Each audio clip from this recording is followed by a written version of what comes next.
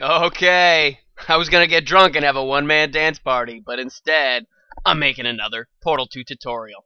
We're doing moving platforms. I'm taking requests now, apparently. Crazy Bunny, you request moving platforms. I went and I dove into the infinite that is called the internet, and I figured it out. So here you go, buddy. You hit it, it moves. We have a little bit of noise. Could you guys hear that? Whatever. Anyway, and it goes, and then it stops right there. So you can do a lift up, down, left, right, corners, whatever. So here we go.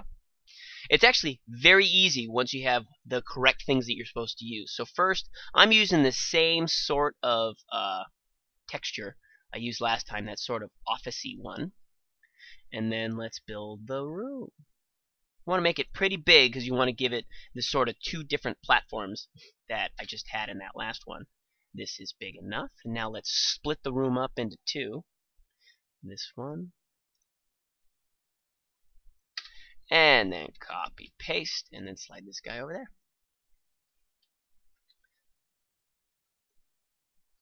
Let's widen that a little bit. Okay. There's start point. Voila. Now let's make our train. So first what you want to do is go and you want to make a funk brush. I think that's what it's called. Everyone keeps saying funk brush, funk brush. I think you want to start out with a no draw. No draws are easy because they're invisible, but you can still apply them with properties. And then you want to draw, just draw box. A box that's a hell of a lot smaller than that. This is like your track point for this whole train. So you want it to be pretty small. Great. And then Control T, and you want to make it a funk tank train. Tank train.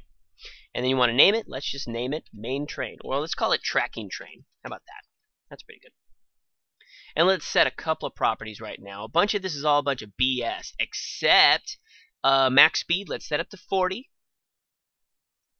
Initial speed, let's start it out at 40, even though we're going to set that to 0 later. And then you want to do your start sound. You can just browse, go to game sounds, type in lift. You got lift start, and then you got stop sound. You got lift stop. Great. And I think that is about good. That should do it for now. Now we got to give it our track. So this is an actual entity called, I think it's path track. Path track. So for ease, I don't care what you name it. Track thingy. You want to always have an _1 at the end, because if you remember when we did the quick copy paste, the paste special in the last tutorial, it's the same thing. So you want to put this right where you're going to want it to start at, and you want to have it a little ways away from the wall, because you're going to have to put your model over it, and your model's going to stick out a little bit. It'll make sense later. So this is about good. We might have to move it later. And then what you want to do is go over it, so you can move it, hit Shift, and drag it out to where you want it to go. There you go. And there's your second one. Whoops. Let's go and make sure that it's named appropriately. Track thingy 2. Great. Done. So that means we've already assigned where we want it to go. You can move this up, down, left, right. It doesn't matter. It's going to go from there to there. And that's about a good distance away. So then now you want to orient your whatever the hell this is. What is this called again? You guys know. Tank train. So you want to orient it directly above your tracking point, because if you don't, it's going to clip there at the beginning and it's going to look a little funky. So go down and find first stop target. Which one you want to do? Tracky thingy 1. Booyah. So that means it's going to go in, it's going to hit your tracky thingy 1. Tracky thingy 1's going to be like, hey man, go to 2. It's going to go to 2. Done. Alright, let's get the model in here. What are you going to do? Prop dynamic ornament. Prop dynamic ornament. Going to name it something. Let's we'll first give it a parent, and that is tracking train, and then give it a name, and let's call this train model. Oh, you know what? I totally forgot to mention that Roland Garros is going on right now. Ah, shit. Oh, there it is.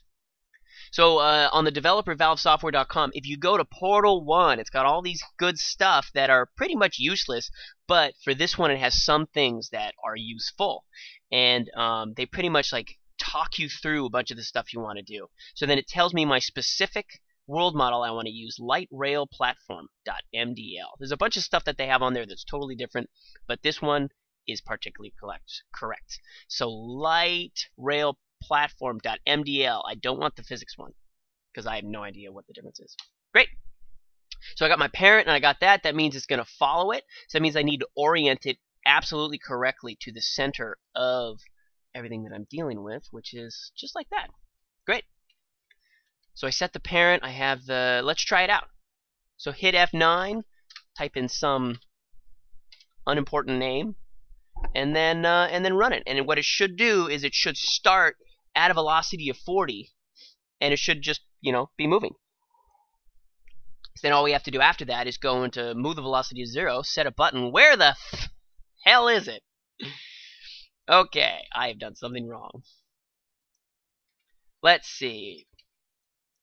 Prop dynamic, default, light rail, apply. How odd. I wonder why the model's not there. Maybe it's, oh, it's not ornamental. My bad. It is not ornamental. It is override.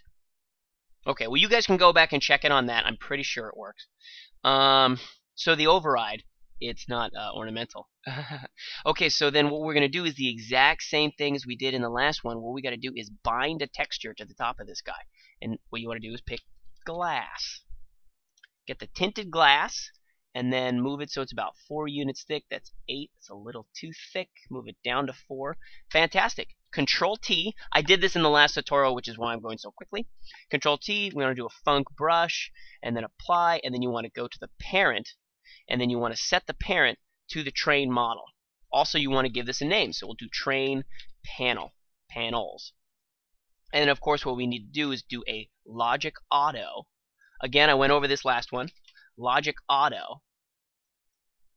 Because I've said this 2 tutorials now. One thing that I don't like about other tutorials is they go so quickly through the things that I don't understand. Well, I'm telling you, this whole binding a texture to the tracking point on a model, to a tracking point on a model is already done. And then panel attach.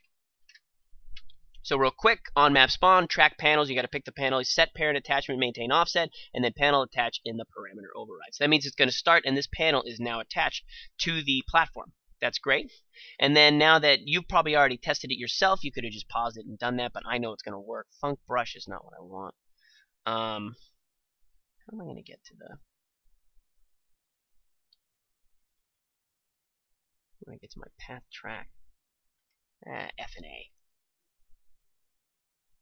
This guy out of the way. Funk brush. There we go. So I had to move all that out of the way. Now I want to set my initial speed to 0. So now that that's at 0, now I got to move everything back. Damn it. Okay, everything back directly on point, because if it's not, it's going to look funky. Not in a good way funky, in a bad way funky. Good. And then this guy. Okay, this looks pretty good. So now that that's at 0, now we have to go and make a button. Let's make a floor button. Prop floor button, apply, and then you want to do the output on pressed. Tracking train. Set speed 40. And let's make one more on unpressed. Set tracking train. Set speed to 0. So that's obvious. When you get on it, you're going to set the speed to 40. When you get off it, it's going to set it to 0. We want to set one more thing. We want to do one more thing. It's a cute little thing to show that what it's doing is actually working. It's an environment Citadel energy core. I'll just name it energy. And then go down to scale, set it to 0.5 because one's a little big. And then you want to set the parent to the tracking train. And then flags, it is not on. Fantastic. And now you want to orient it exactly where you want it to be. Right underneath this guy, right in the center. It's got to look like that that hole right there is emitting this light. And it looks pretty when it does. Okay. Let's go back to the button, outputs, add, and you want to do on pressed energy, and then you want to, what is it called again? I wrote it down. Set discharge. Set discharge. Set discharge. Start. Aha. Start discharge. There it is. And then let's see if we can do it. I actually haven't tried this. On unpressed energy. Stop discharge? No? Stop. What? What can I do with stop? Stop. I have start discharge. I don't have stop discharge. I'll just do stop. I'll see what happens. I only know how to start the discharge. Alright. So it should be where you go on this, and then it runs it, and then you get off it, and it stops. And like again, you can go and set it to go anywhere, whatever you want. You can set it to buttons, set it to triggers that like when you walk over something. It's all the same thing. All you have to do is just set it to an output, and then give it the parameters that you want.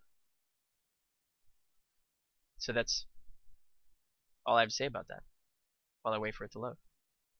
It's funny, this was really difficult to get the correct information on. Alright, so I get on it, and it moves. And my little energy's there. I could have moved that down and look a little bit better. And then I stop it, and it stops. Oh, the energy's still going, though. Whatever. Okay. Well, there you go, guys. That is it. Bunny, I hope this was good. I was taking requests. It was a lot of fun. I definitely learned a lot from learning this. And I watched a tutorial in Spanish to try and learn how to do this. Spanish. I don't speak Spanish. And it was a shitty tutorial. It was on Half-Life 2. Oh, my lord. It was worthless. Anyway, so there's that. And I hope it helps you. All right, man. Bye.